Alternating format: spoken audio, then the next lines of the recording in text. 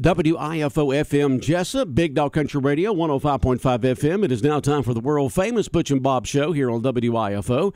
Brought to you by First Southern Bank, Van's Barbecue, Murphy Builder Supply, and O'Quinn & Associates. Hi, I'm Mandy Yeomans. And I'm Raymond Brown with First Southern Bank. As your locally owned community bank, we're here to help our community grow.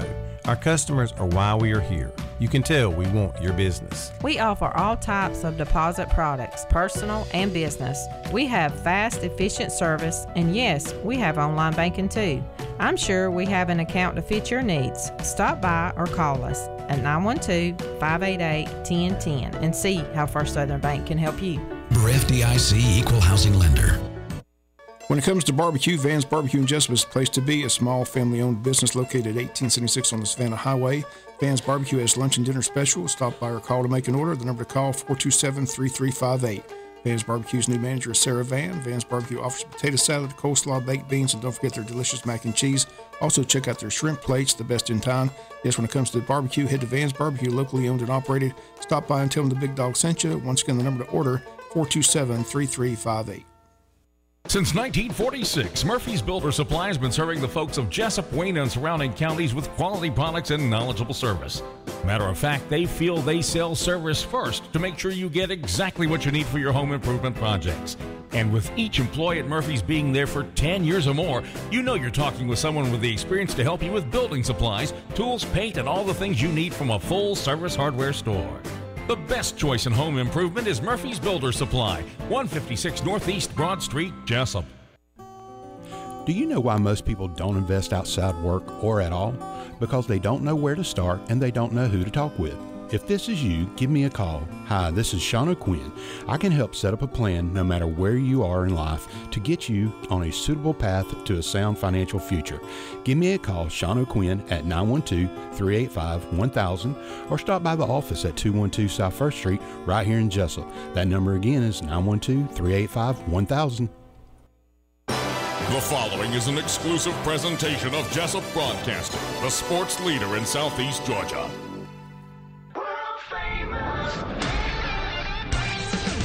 The world-famous Butch and Bob Show. World-famous Butch and Bob Show right here on WIFO, 105.5 FM in Jesup, Big Dog Country Radio. Bob, did you have a good weekend? I did. Good weekend. Did you participate in the tournament? Couldn't get your team couldn't together? couldn't get a team in. It was sold out. By the time we got in. Out? Yeah, but I did play Saturday. Had a good time. It was hot. Oh, yeah. And you think it's been hot already. It's going to be triple digits most of this week. 96 today, 99 tomorrow. And then 101 on Wednesday, 101 on Thursday, 100 on Friday. Won't get back down to the 90s again until Saturday. And this is regular temperatures. This is not heat index.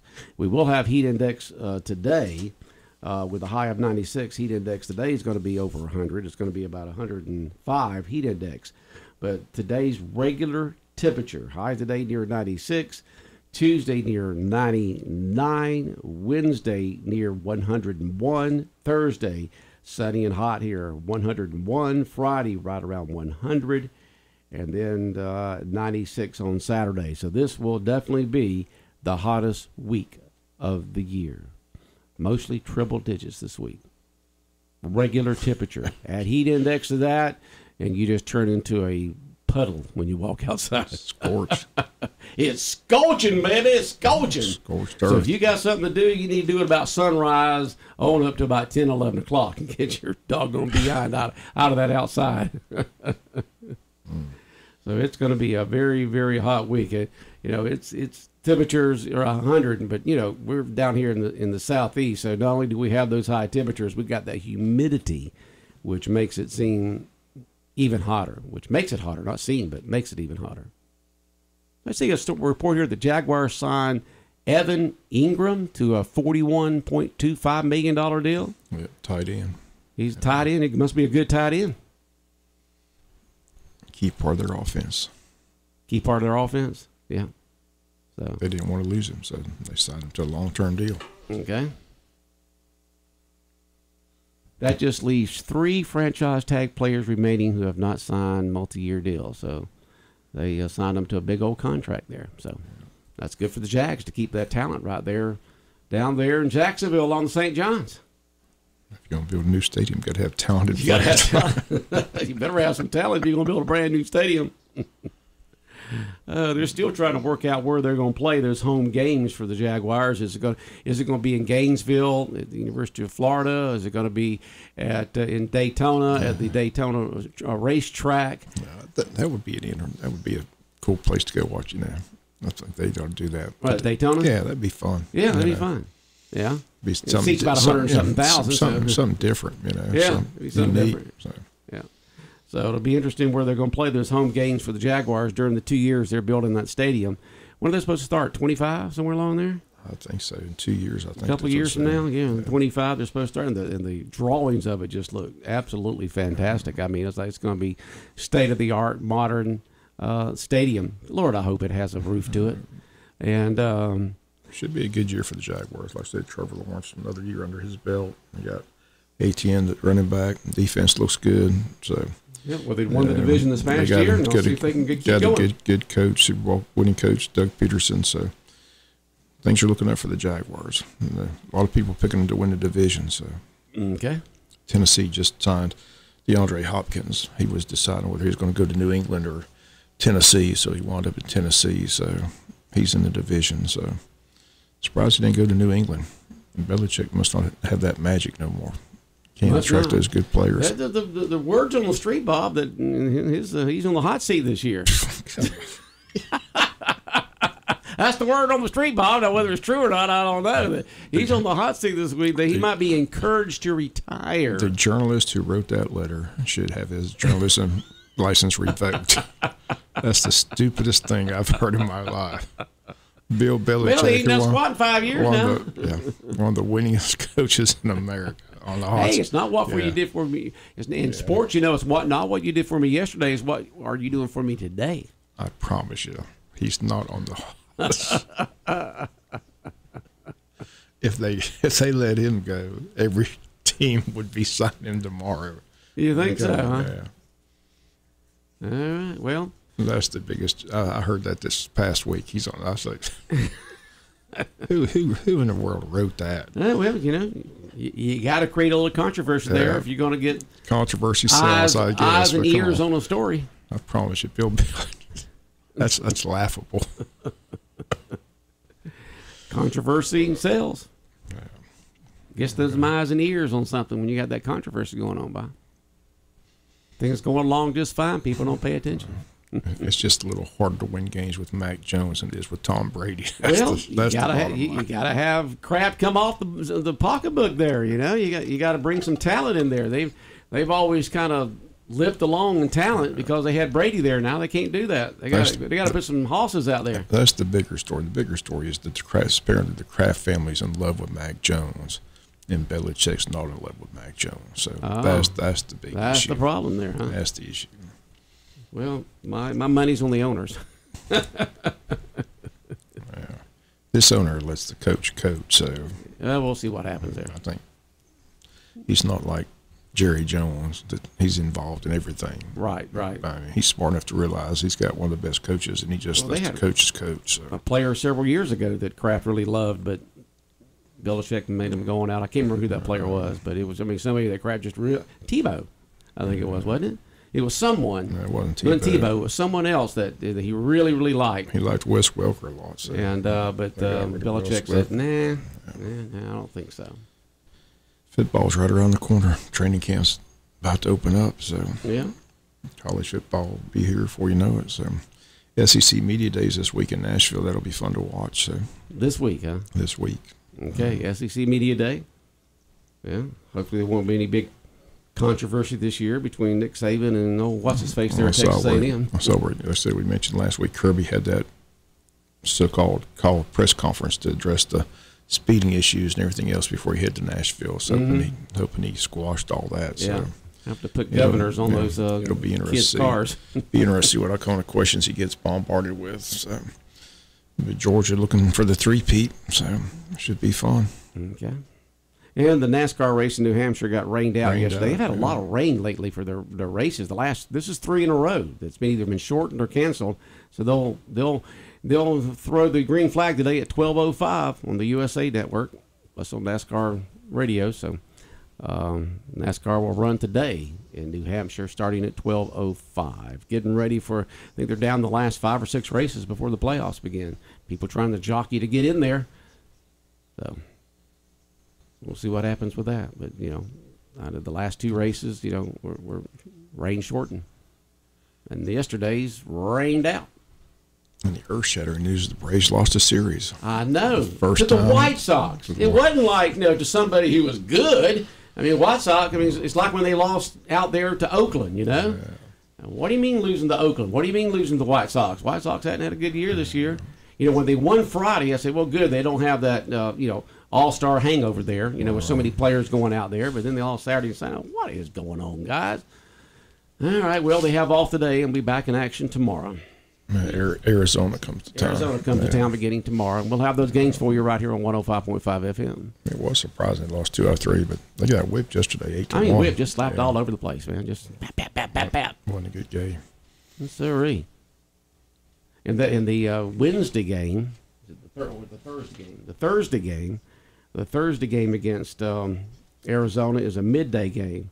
Can you imagine sitting in Truist Park at 12:20 on Thursday? It's supposed to be 101 here on Thursday. I don't know what it's going to be in Atlanta. Probably 95, 96. Usually about 5 degrees cooler up there. But you're shaking and baking up there inside Truist Park, midday game up there. I mean, you're sweating bullets. Yeah. They got great ice cream though. Dip it Yeah. awesome. By the time you get it down the I'll sit down, it's just one big blob. That was ice cream when I had it 2 minutes ago. Oh, geez. And, of course, beer just makes you sweat more, so you better just drink water and Gatorade. Or some sports drink they have up there. Knowing them, they probably have the Powerade through the Coca-Cola, Hope you're in the shelter so the sun's not on you. So some of those seats. Some of the seats are sheltered, but, this is a midday game, so that sun's going to be straight up in the sky. It'll be hot. Whew, man, you couldn't pay me to sit out there unless it was a lot. There'd be people passing out there. Jason Aldean had to walk away from his concert Saturday up north somewhere because of heat exhaustion. He just had right in the middle of a song. He just had to walk off stage and go backstage because his voice was starting to go and so forth like that. And I guess he felt himself getting dizzy. And last thing you want to do is to have video of you passing out on the stage as a star. So he just walked off the stage, and so they're going to reschedule that. But not near as hot up there as it is down here, and he had to walk off the stage from heat exhaustion. I said that is something to be careful with because, like I said, it's real. That sun can jump on you before you know it. So. Oh yeah, you don't know what's coming. It just kind of sneaks up on you. Yeah, you think you're doing just fine. Next thing you know, you find yourself lying on the ground. When they say stay gasping for hydrated, breath. they're not joking. So Yep. drink plenty of water. Yep. For these football players and other folks out there, are starting now or an hour ago and get through by 11 o'clock. Because you can't do it when the temperature's in the mid to upper 90s, index over 100, and when the temperature's in the hundreds, you can't do it. You got to do it in the mornings. Get in the morning practices and then get in the rest up a little bit and get in the weight room in the afternoon where it's air conditioning. What in the world would we do without air conditioning, Bob? I don't know. I remember growing up without it. I remember, I don't think it was this hot. Though. When I remember went temperatures. to Wayne County High School from 1968 to 72, the only places that were air conditioned were the offices up front and the Votech building. But the other 3 halls were not air conditioned at all. My first car didn't have air conditioning. But you remember temperatures in the hundreds though back then? I just remember temperatures. It was hot. I mean, I had a '69 Camaro with those vinyl seats, and during the summertime period, I pulled my shirt up and just stick to that back vinyl seat and so forth. Luckily, my second car, a Datsun V210, had air conditioning, but my first car didn't have air conditioning. And but today, I mean, the South, most of the country, you could not survive without air conditioning. I mean, we couldn't have all this electronic equipment running without air conditioning. It would just heat up and stop working. And so it's a good thing we got air conditioning, Bob. There's some folks around that have homes up north during the summer and come back down here during the winter. And boy, that would be nice, you know. Oh, but it's hot all over the country. They got record temperatures out west, record temperatures in Death Valley. Temperatures are like in Phoenix of like 120 and stuff like that. I mean, but it's a dry heat. Yeah, right. It's still 100.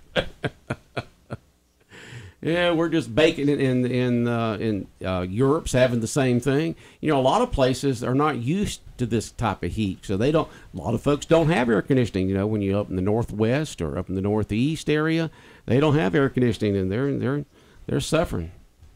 Yeah, luckily we got full fledged down here,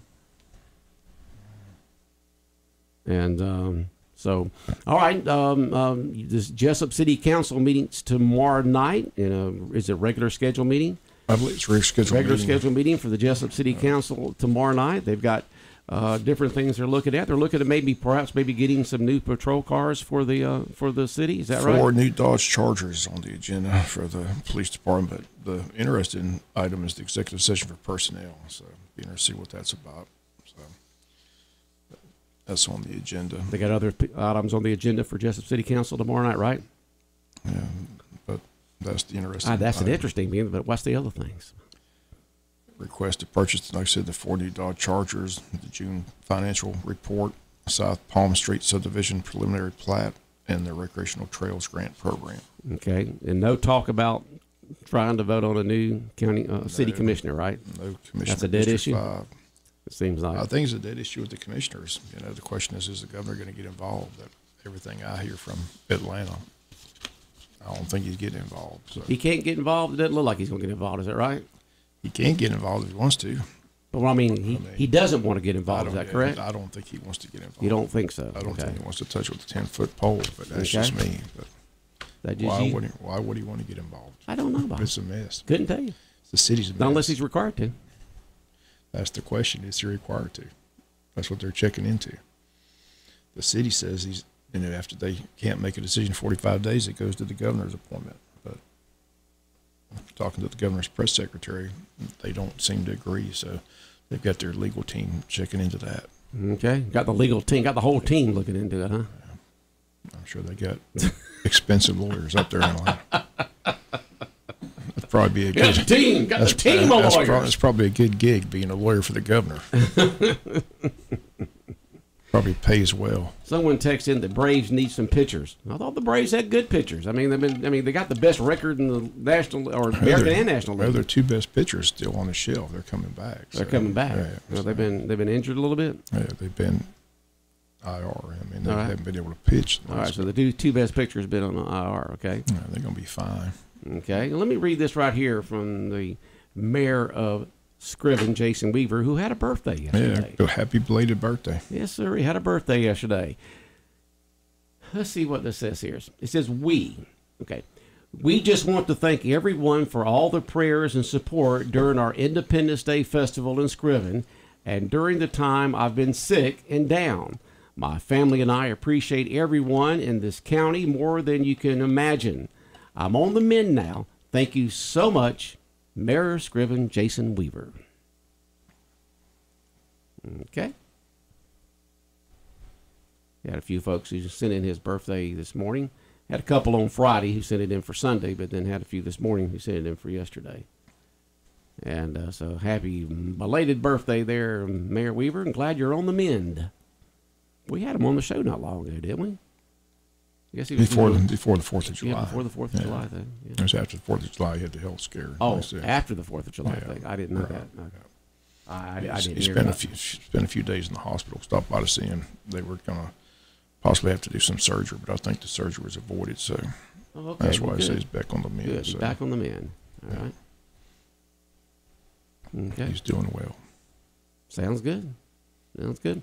Well, we got the Jesup City Council meeting tomorrow night. Anything else going on this week that you're keeping an eye on? Either council meetings or I don't think there's any other meetings. Court's coming up in a couple of weeks.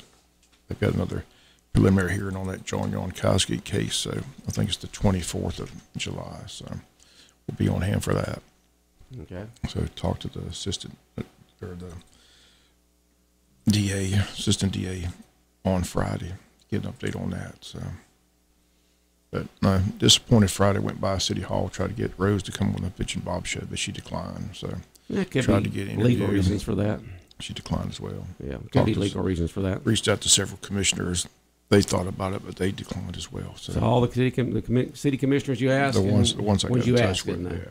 Right. Yeah, well, it's a pretty hot subject right now. They want to stay off that hot tater. So we'll see what happens with that. I just want to make sure everybody knows they're welcome. Yeah, they're welcome. They were invited. Yeah, they were invited. Can't drag them in here. No, you can't drag them in here. And of course, there's it is a very touchy situation. You start talking about personnel when you're actually involved in management or a council person for a particular. That would be fun if we drive me. We know the sheriff well. He can go grab them, pick them up, handcuff them, bring them in for the interview. That'd be good. Yeah, that would be good. I'll say Chuck Mosley can't handle that. You're right, Bob. Yeah, right, Bob. You can try. Won't hurt to ask.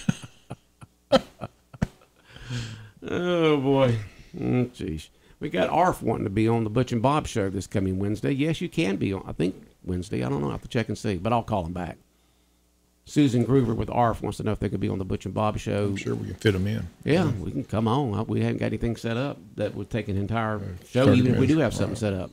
I think Wednesday and Friday we have set up right now, but still they can still come in because very few shows that we have somebody that lasts more than 10 or 15 minutes. Every so often we will have one, and we'll write it down there for full show. But I know the Touchdown Club's coming Friday. Yeah, John McWayne and someone else is coming. I think it's Bill, but anyway, they want to talk about that barbecue kickoff and about all that's going on with the Touchdown Club and when the first meeting will be and all that good stuff. So Touchdown Club set to get ready for another high school football season, which is a lot of excitement building for that. Excitement. Okay. It'll be 2 weeks from this Friday for the scrimmage. So, but like I said, hopefully they'll be careful this week out there at practice because that's going to be tough for those high temperatures. You'll have to get through before, dude. Even before then, maybe. Yeah, you practice several hours in the morning and then hit the weight room in the afternoon. I would think. I don't know. I don't know what the protocols are. So I'm just thinking, which could be dangerous sometimes. All right. Anything else going on, Bob? Not that I know. Like I said, it was a busy weekend for sports. Congrats to, all those swimmers that did well. Yeah, the softball team out in Gulf Shores, Rodney Madry and the Cage do a great job out there. They've got all those teams, but one of those teams won, and 6 of those girls are on the Wayne County girls softball team as well. So the softball team's off looking for a big season. So a lot of talent on that softball team. So, but congrats to Rodney and the Cage and the coaches and players that won that tournament out there at Gulf Shores, Alabama. Beat the Oklahoma Bombers 9-1. Oklahoma Bombers. Huh? There are teams from all over the country out there. So, but they said it was a fun tournament. Girls had a good time out there. But congrats to the Cage team for winning that national championship. Isn't that something? Congratulations to them. And then congratulations to the Piranha swimmers who got gold medals. And we've had one people who placed and showed, and we'll have those results tomorrow. And so congratulations to Piranhas also. All right, Bob. Well, that's it. Okay. You have a good day. World famous Butch and Bob show here on WIFO 105.5 FM in Jesup has been brought to you by First Southern Bank, Van's Barbecue, Murphy Builder Supply, and O'Quinn & Associates.